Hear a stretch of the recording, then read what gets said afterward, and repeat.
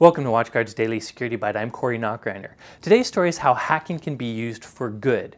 Now, before I start, you've probably noticed my unusual garb today. I wanted to take some time to let you know this will be the last Daily Security Byte for the year. I'm taking some time off for the holidays, so I won't post the next Security Byte until early next January in 2016.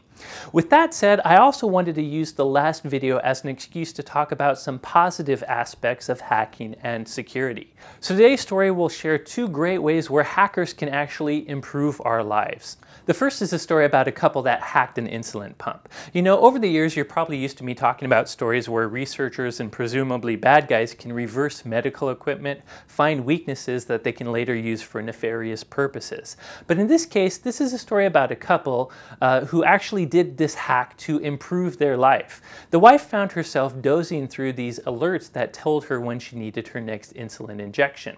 So her engineering husband reversed this equipment and actually used those alerts to automatically force the insulin pump to send the injection in time.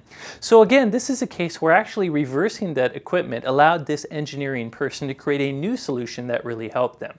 Another very similar story that came out today is about a hacker named GeoHot. You might have heard of GeoHot before. I've talked about him a long time ago because he was one of the initial iPhone and even console hackers out there. He jailbroke devices. Now in doing so, he often had to reverse these devices and find vulnerabilities that he could use to gain root or elevate his privileges. And of course, these same vulnerabilities could be used to hijack this equipment as well.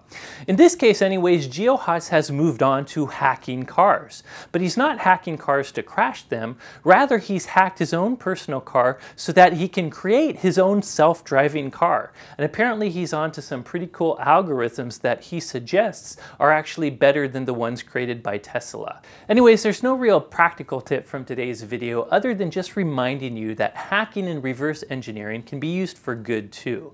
In fact, we should think about the white hat researchers who do this reverse analysis and find these vulnerabilities. Often they're doing so to make us safer. By finding these flaws, we can actually fix them.